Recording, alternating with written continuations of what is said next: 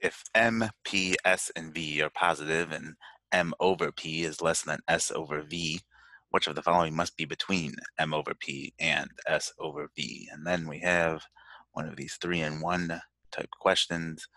These can a lot of times be big time suckers, so we want to be conscious of time if I were to come across this on my actual test. So let's start with what we know here, because this seems like it's going to be a hard question just from looking at uh, my statements here, or my options here. So we know this to be true.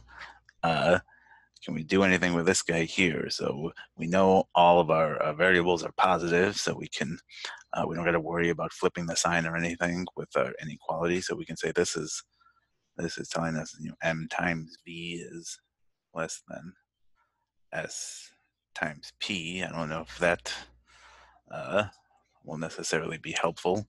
So I'm thinking maybe, I don't know, I might just test numbers here.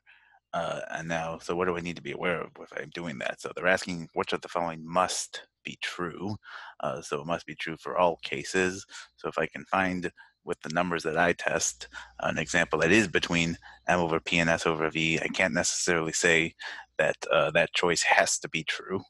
But what I can do is if I can find an example that is not between m over p and s over v, then I can eliminate that option. So that's really what I'm trying to do here, is eliminate things. So let's just try and come up with an easy example here.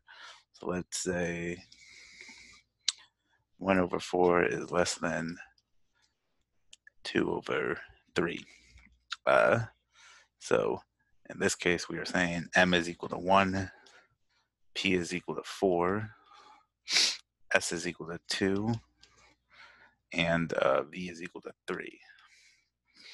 So let's start with the first choice, m plus s over p plus v. Is that between 1/4 and 2/3? So m plus s is going to be 1 plus 2, which is 3.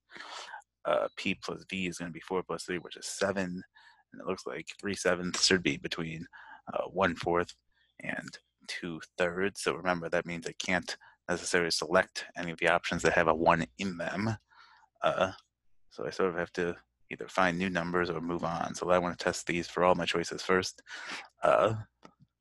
M times s over pv. So that would be 1 times 2 is 2. P times v would be 4 times 3, which is 12. This is 1/6. So 1/6 is outside of our group. 1/6 would be over here. So that is good because I can eliminate anything with a 2 in it now.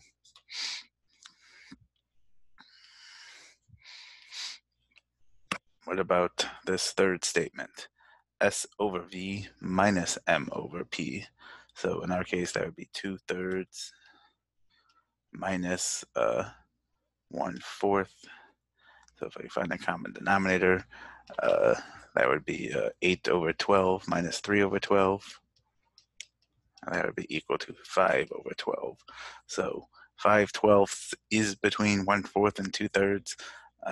So I can't really do anything here either. And I'm sort of stuck with these three options here. So what I might do next is I either got to come up with new numbers or maybe try and think about these guys a bit. So maybe let's think about this third one here, because one thing I noticed about this third one is, well, I can manipulate my statement here to get this, because so I can subtract m over p from each side, and this is telling me that s over v minus m over p is just got to be greater than 0. So if this is the only thing that has to be true about s over v minus m over p, I am thinking that is telling me it doesn't necessarily have to be between m over p and s over v. It's just got to be greater than 0. And so if I think about this just a little bit, I can sort of see when it will be between and when it won't be. Because let's say, for example, let's forget that we have fractions for a second, because let's just imagine we have two integers. When those integers are sort of spread far apart from each other. So, let's say our numbers are 100 and 1. So in this case, subtracting 1 from 100, you're always going to get a number that is, within the range here, because the range is so wide. So 100 minus 1 is 99. But when you get two numbers that are far apart, or I should say, sorry, opposite, that are really close to each other. So, 100 minus 99.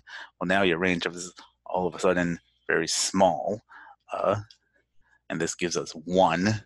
And so 1 is nowhere near between 99 and 100.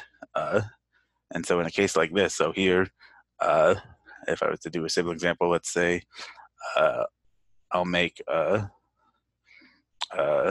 m over p 8 out of 10, and let's make this 18 out of 20, and let's make s over v 19 out of 20. So what does that have? So if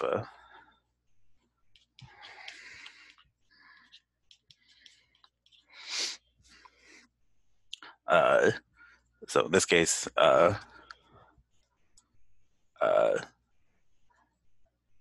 s over v minus m over p is going to give me 1 over 20. And 1 over 20 is definitely not between 18 over 20 and 19 over 20. So this does not always have to be true. And so anything with a 3 in it, I can eliminate. So then it just comes down to 1 and none. And I'm thinking, without proving it necessarily, I can't, I think this is always going to be true. I'm hesitant to select none. I mean, maybe we could quickly test it with our values here. M plus S, so in this case, that would be 18 plus 19. That would give us 37 over 40. It seems like 37 over 40, that's going to be